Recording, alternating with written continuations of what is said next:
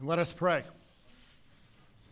Almighty and ever-living God, you who have given us this good land and its founding truth for our American heritage, we ask your presence as we gather to recognize a man who has gone above and beyond the call of duty in defense of that heritage. In your providence, Sergeant First Class Leroy Petry, valor and sacrifice saved the lives of his men and fellow Rangers on that trying day in Afghanistan. By your grace, we know that he continues to live today according to those same values. Out of such heroes, you have woven the tapestry of this great nation. Pray that you may enable each of us as Americans to likewise live lives of valor and sacrifice every day as you continue weaving the tapestry of America. We celebrate with Sergeant First Class Petry's wife, mother, father, grandparents, his brothers, and his children. Also remember his grandfather, Leo, celebrates with us today in a very special way. We're grateful for all the people and events you have used to mold this man who stands before us this day. We're grateful, too, for the Rangers, our soldiers, sailors, airmen, Marines, and Coast Guardsmen, given their lives in this long conflict. Give your grace and strength to their families and friends as they live with the loss of their loved ones and comrades. And now may your presence be with us in this hour. May your guiding grace be upon our national leadership. Grant to all in our military, especially those who serve today in harm's way, the strength and wisdom that come only from you. You be honored in every endeavor to which you call America and her citizens. And finally, may your favor be upon Sergeant First Class Petry and his family. President Calvin Coolidge once wrote, "A nation that forgets its defenders itself will be forgotten." Grant that we as a nation hold him and those like him who have given so much in our common defense unforgotten. This we come before you, and we pray in your holy name. Amen.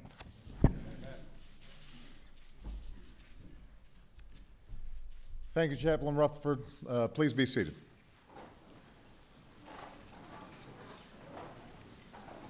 Good afternoon, everyone, and welcome to the White House as we present our nation's highest military decoration, the Medal of Honor, to an extraordinary American soldier, Sergeant First Class Leroy Petry. This is a historic occasion. Last fall, I was privileged to present the Medal of Honor to Staff Sergeant Salvatore Giunta for his heroism in Afghanistan, and Sal joins us this afternoon. Where's Sal? Good to see you. So today is only the second time during the wars in Afghanistan and Iraq, indeed only the second time since Vietnam, that a recipient of the Medal of Honor from an ongoing conflict has been able to accept this medal in person. And having just spent some time with Leroy, his lovely wife Ashley, their wonderful children in the Oval Office, then had a chance to see the entire Petry family here, I have to say, this could not be happening to a nicer guy or a more inspiring family. Leroy, the Medal of Honor reflects the deepest gratitude of our entire nation. So we're joined by members of Congress, Vice President Biden, leaders from across my administration, including Deputy Secretary of Defense Bill Lynn, and leaders from across our armed forces, including the Vice Chairman of the Joint Chiefs of Staff, General Jim Haas Cartwright, Army Secretary John McHugh, and Army Chief of Staff General Marty Dempsey. We're honored to welcome more than 100 of Leroy's family and friends, many from his home state of New Mexico, as well as his fellow Rangers from the legendary Delta Company, 2nd Battalion, 75th Ranger Regiment. And as always, we are humbled by the presence of members of the Medal of Honor Society. Today, we honor a singular act of gallantry. Yet as we near the 10th anniversary of the attacks that thrust our nation into war, this is also an occasion to pay tribute to a soldier and a generation that has borne the burden of our security during a hard decade of sacrifice. I want to take you back to the circumstances that led to this day. It's May 26, 2008, in the remote east of Afghanistan, near the mountainous border of Pakistan. Helicopters carrying dozens of elite Army Rangers race over the rugged landscape. And their target is an insurgent compound. The mission is high risk. It's broad daylight. The insurgents are heavily armed. But it's considered a risk worth taking because intelligence indicates that a top al-Qaeda commander is in that compound. Soon, the helicopters touch down, and our Rangers immediately come under fire. Within minutes, Leroy, then a staff sergeant, and another soldier are pushing ahead into a courtyard surrounded by high mud walls. And that's when the enemy opens up with their AK-47s. Leroy is hit in both legs. He's bleeding badly, but he summons the strength to lead the other Ranger to cover behind a chicken coop. He radios for support. He hurls a grenade at the enemy, giving cover to a third Ranger who rushes to their aid. An enemy grenade explodes nearby, wounding Leroy's two comrades. And then a second grenade lands, this time only a few feet away. Now, every human impulse would tell someone to turn away. Every soldier is trained to seek cover. That's what Sergeant Leroy Petry could have done. Instead, this wounded Ranger, this 28-year-old man with his whole life ahead of him, this husband and father of four, did something extraordinary. He lunged forward toward the live grenade. He picked it up. He cocked his arm to throw it back. And what compels such courage? What leads a person to risk everything so that others might live? For answers, we don't need to look far. The roots of Leroy's valor are all around us. We see it in the sense of duty instilled by his family, who joins us today. His father, Larry, his mother, Lorella, and his four brothers. Growing up, the walls of their home were hung with pictures of grandfathers and uncles in uniform, leading a young Leroy to believe, that's my calling too. We see it in the compassion of a high school student who overcame his own struggles to mentor younger kids to give them a chance. We see it in the loyalty of an Army Ranger who lives by a creed, never shall I fail my comrades. Or as Leroy puts it, these are my brothers, family, just like my wife and kids, and you protect the ones you love. And that's what he did that day, when he picked up that grenade and threw it back, just as it exploded. With that selfless act, Leroy saved his two Ranger brothers, and they are with us today.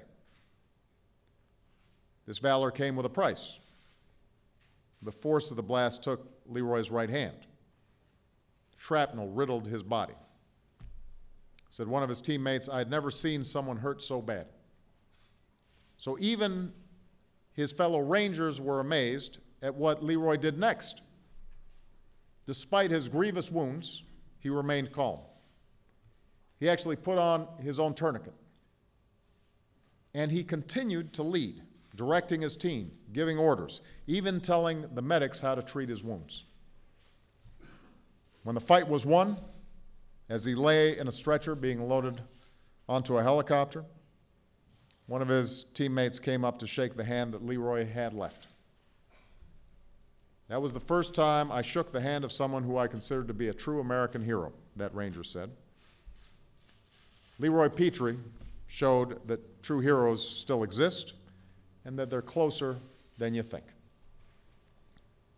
And that Ranger's right. Our heroes are all around us. They're the millions of Americans in uniform who have served these past 10 years. Many like Leroy, deploying tour after tour, year after year. On the morning of 9/11, Leroy was training to be a Ranger, and as his instructor got the terrible news, they told Leroy and his class, "Keep training, you might be going to war." Within months, Leroy was in Afghanistan for the first of 7 deployments since 9/11. Leroy speaks proudly of the progress our troops have made. Afghan communities now free from the terror of the Taliban and Afghan forces that are taking more responsibility for their security. And he carries with him the memories of Americans who have made the ultimate sacrifice to make this progress possible. Earlier in the Oval Office, Leroy gave me the extraordinary privilege of showing me the small plaque that is bolted to his prosthetic arm. On it are the names of the fallen Rangers from the 75th Regiment. They are quite literally part of him, just as they will always be part of America. Now, one of those names is of the Ranger who did not come back from the raid that day, Specialist Christopher Gathercole. Christopher's brother and sister and grandmother are here with us today. I would ask that they stand briefly so that we can show our gratitude for their family's profound sacrifice.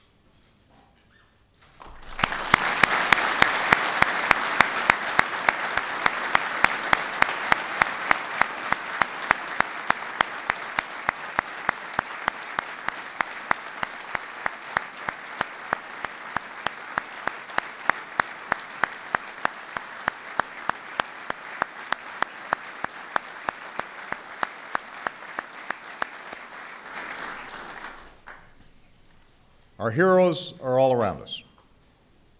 They're the force behind the force. Military spouses like Ashley, who during Leroy's many deployments, during missed birthdays and holidays, has kept this family army strong. So we're grateful to you, Ashley, and for all the military spouses who are here.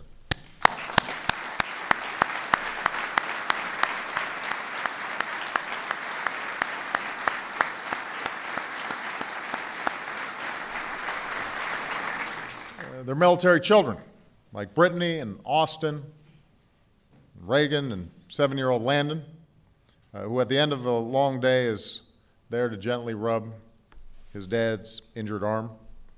And so I want to make sure that we acknowledge these extraordinary children as well.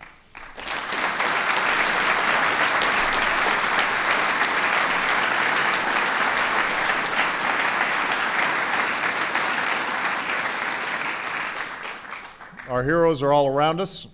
There are men and women in uniform who, through a decade of war, have earned their place among the greatest of generations. And during World War II, on D-Day, it was the Rangers of D Company who famously scaled the cliffs of Pont du Hoc. After 9/11, we learned again, Rangers lead the way.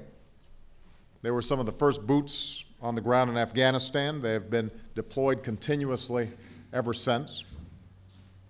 Today we can see our progress in this war and our success against al-Qaeda, and we're beginning to bring our troops home from Afghanistan this summer.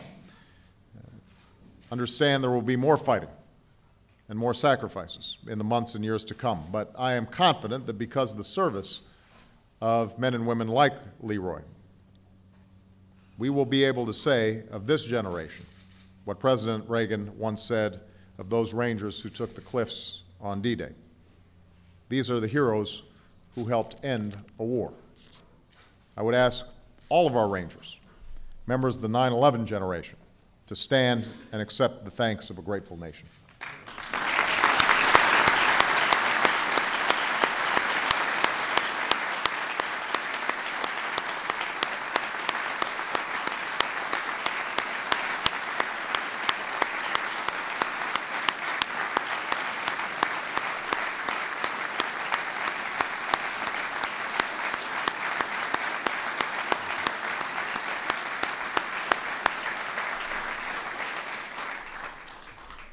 Finally, the service of Leroy Petry speaks to the very essence of America.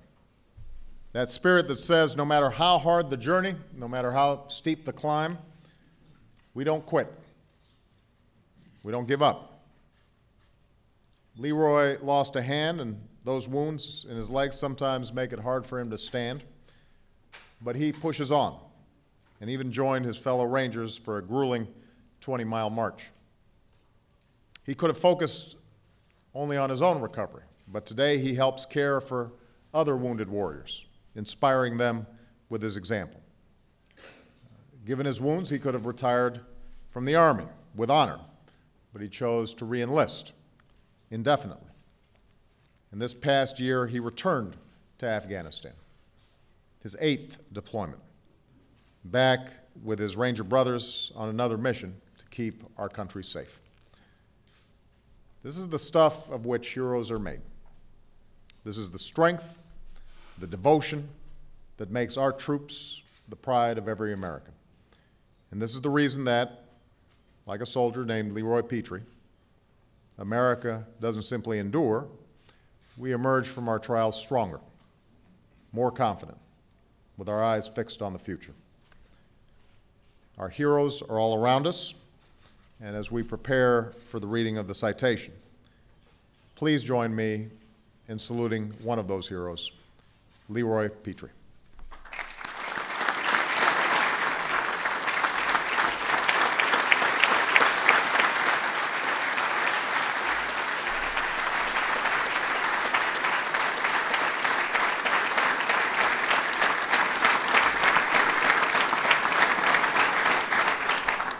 The President of the United States of America, authorized by Act of Congress, March 3, 1863, has awarded in the name of Congress the Medal of Honor to Staff Sergeant Leroy A. Petry, United States Army. Staff Sergeant Leroy A. Petry distinguished himself by acts of gallantry and intrepidity at the risk of his life above and beyond the call of duty in action with an armed enemy in the vicinity of Paktya Province, Afghanistan, on May 26, 2008. As a weapons squad leader with Delta Company, 2nd Battalion, 75th Ranger Regiment, Staff Sergeant Petry moved to clear the courtyard of a house that potentially contained high-value combatants. While crossing the courtyard, Staff Sergeant Petry and another Ranger were engaged and wounded by automatic weapons fire from enemy fighters. Still under enemy fire and wounded in both legs, Staff Sergeant Petry led the other Ranger to cover. He then reported the situation and engaged the enemy with a hand grenade, providing suppression as another Ranger moved to his position. The enemy quickly responded by maneuvering closer and throwing grenades. The first grenade explosion knocked his 2 fellow Rangers to the ground and wounded both with shrapnel. A second grenade then landed only a few feet away from them.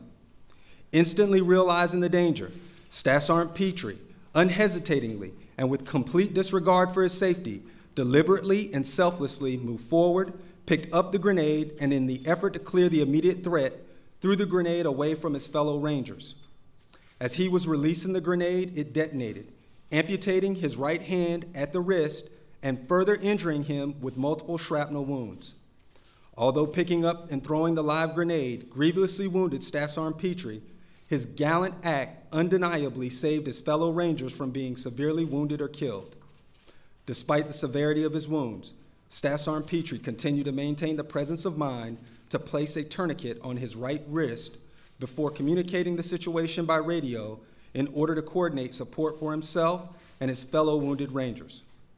Staff Sergeant Petry's extraordinary heroism and devotion to duty are in keeping with the highest traditions of military service and reflect great credit upon himself, 75th Ranger Regiment, and the United States Army.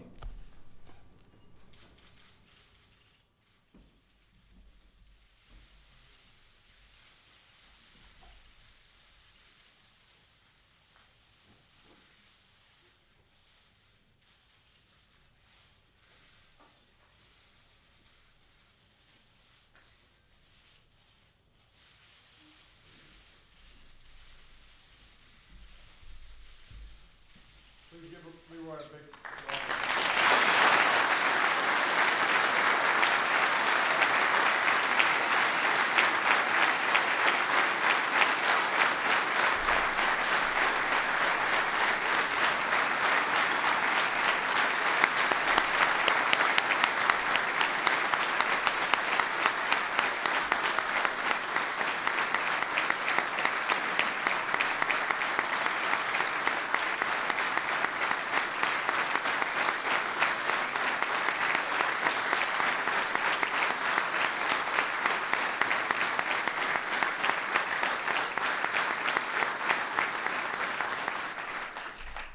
Let us pray. Lord, be upon us this day. We all live the values and celebrate the commitment to our nation Sergeant First Class Petry has modeled. Give us strength this day and keep us always in your care. This we pray in your holy name. Amen.